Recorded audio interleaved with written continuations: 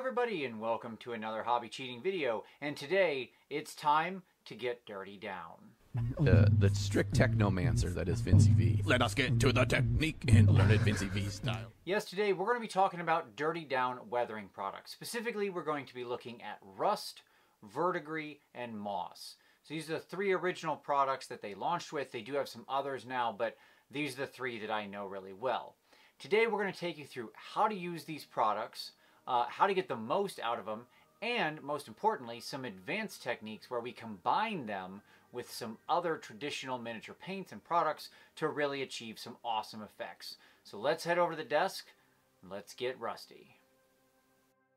All right, so we're going to hit, as I said, three dirty down products: rust, verdigris, and moss. We're going to do them in that order. All three of these are really, really fun products, and I really like the way they integrate in. First word of warning, you have to shake the living bejeezies out of these before you start. I use my mixer, but a really, really good shake.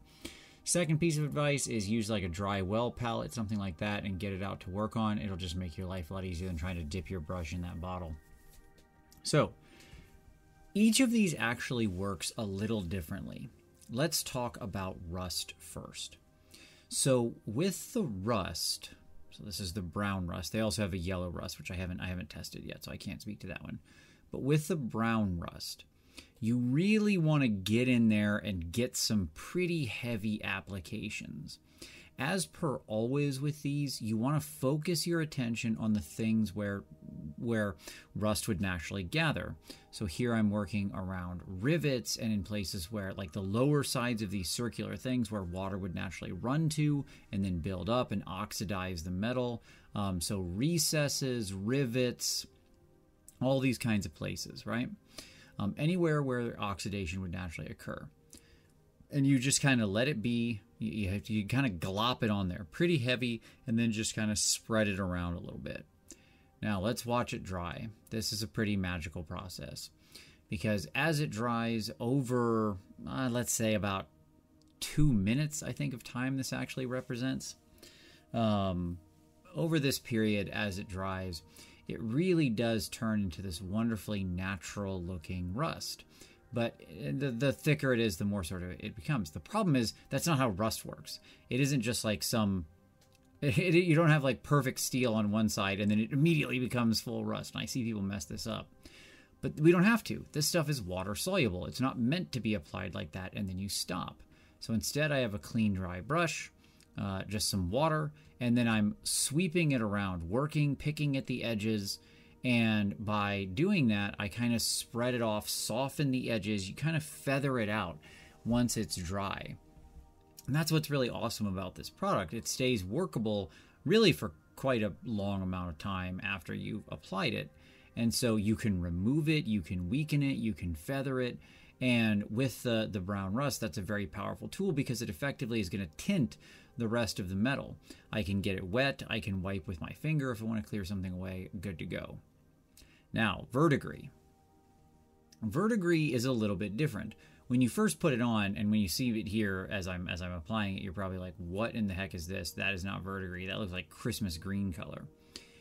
Okay, with the rust, you want to go on pretty heavy. With the verdigris, it actually behooves you to kind of go on fairly light. You can do a heavy application, but then it'll look a little older, a little darker. If you're looking for that sort of traditional light verdigris color, you actually want a relatively light application of the verdigris. So you can see here again, let's let it dry over time. And you can see how as it dries naturally over time, what you end up getting is where it's quite thin, you will get that very light blue-green color of the verdigris emerge quite naturally. Where it's quite thick, it'll be much, much darker. So my advice to you is think about the type of verdigris you're going to have, what additional steps you're going to utilize, and so on. Now, you can also reapply it with light touches over top. Like if you just kind of dab around afterward, it will then lighten up and you'll get some lighter versions of the thing. Unlike rust, the verdigris won't as easily sort of spread out is what I would say. It will tend to be a little less, it's a little less reactive to this kind of feathering technique like you can do with the rust. You can still lighten it up, you can still erase it, that all works. All right, lastly, the moss. I'm just going to use his feet. I don't have a base here. Normally moss would be used on something like base, but we'll assume he's just been walking through a jungle and his feet are all mossy. You know, that's, why not, right? The moss effect I really love. It's a very natural moss effect. And this one just really combines with a lot of other things for bases and stuff like that. If you want to ever have sort of naturalistic vegetation in scale, I actually think this is one of the best products around to create that on rocks and stone and basing and stuff like that. But just wanted to show you here what it looks like. And once again, let's just let it dry. You can see it goes on. This one goes on. The tone is relatively correct in the green, but as it dries, it really lightens up quite a bit. And becomes very, very matte, and it just really has this very natural mossy-like appearance. So there we go. The moss all dry on the feet. We've got some nice rust spread out and feathered all over the rest of the leg, and you can see now how the rest of the verdigris dried, and we get that very natural, nice effect there. With all this set, I really do like how this looks, and I think you're good at base. All right, so now you can see that just with the product alone, and then the reactivation and using regular water, we can achieve some really cool things. However, we can do a lot more. The simple fact is, by combining this very powerful weathering product with other traditional things we use for weathering, so this would be pigments or normal acrylic paints, or even contrast paints, we can achieve some really cool effects. So now we're going to look at how we can sort of mesh these two things together and how awesome we can make our minis look.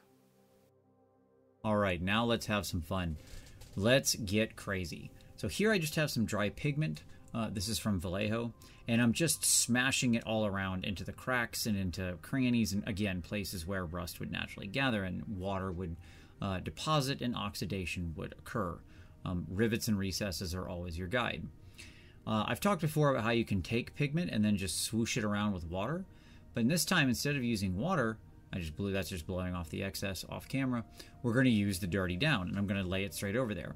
This is actually a fun way to add even more texture and sort of additional mass to it. You can go heavier than I did. You can mix the pigment directly into it, as long as you don't, if you put in too much, you'll stop the effect.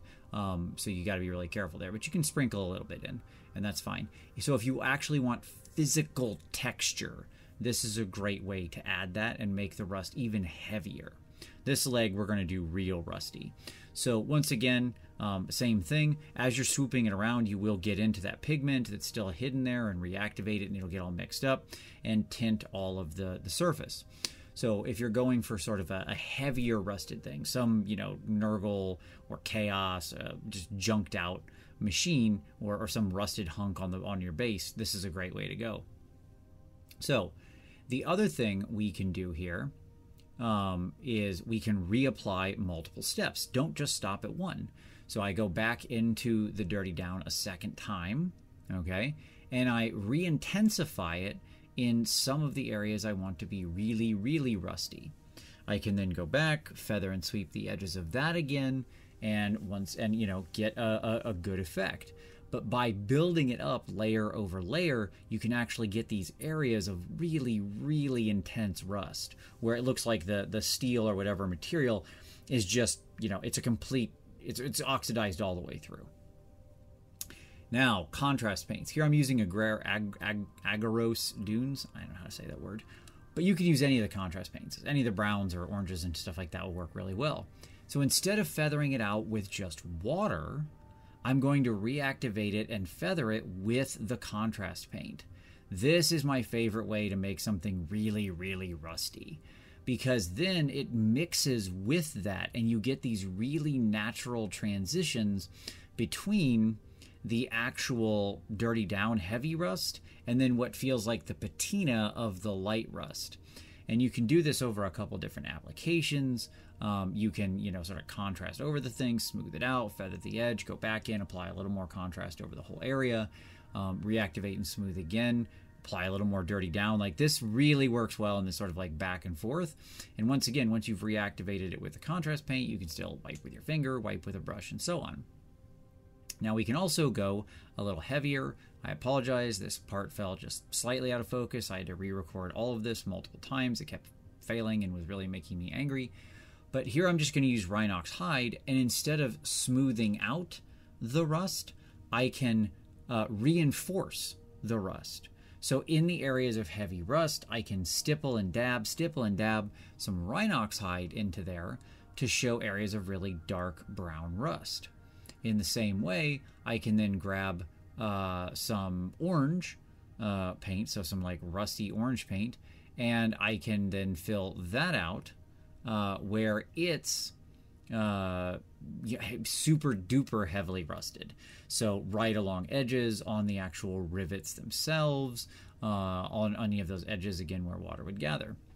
I can do the same thing with the verdigris color, grabbing a lighter color verdigris, and then just sort of dabbing along the edges, along recesses where the verdigris would be more intense or heavier, to reinforce that effect. So in either case, you don't have to stop with just what that effect gives you. You can paint around it, drawing the color out, or you can paint on top of it to intensify the effect, whether it's additional orange or additional verdigris. I can then also smooth the connection by doing streaks, very light streaks with the verdigris. So whether it's the rust color or the verdigris color or anything like that, you can also just run simple streaks and use this as a streaking medium. Either way, you get an awesome effect. So there you go. You can see how no matter what you're going for, whether it's light rust up to, you know, something that's a truly nurglized, rusted hunk of junk, using these various techniques and these products can be really, really, really a great tool in your arsenal. I have to say, the Dirty Down products, they are a little expensive, but I do think they're really awesome. The effect you get is rather unique, it's super matte, it's super credible, and in my mind, it really, really combines well with everything else we already use to make really, really awesome looking weathered, rusted, beat up miniatures. It's also great for things like bases and stuff like that too, so don't sleep on those opportunities. Today we focused mostly on the miniature, but of course when you're doing mossy bases or old things that are sitting out and ruined under your miniatures, this can be an excellent product for that as well. So thank you very much. I hope you enjoyed this. If you did, hey, give it a like, subscribe for additional hobby cheating in the future. We have new videos here every Saturday.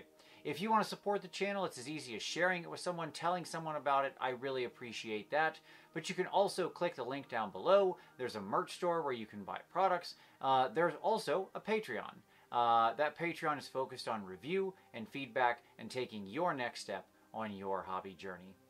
As always, though, I thank you so much for watching this one, and we'll see you next time.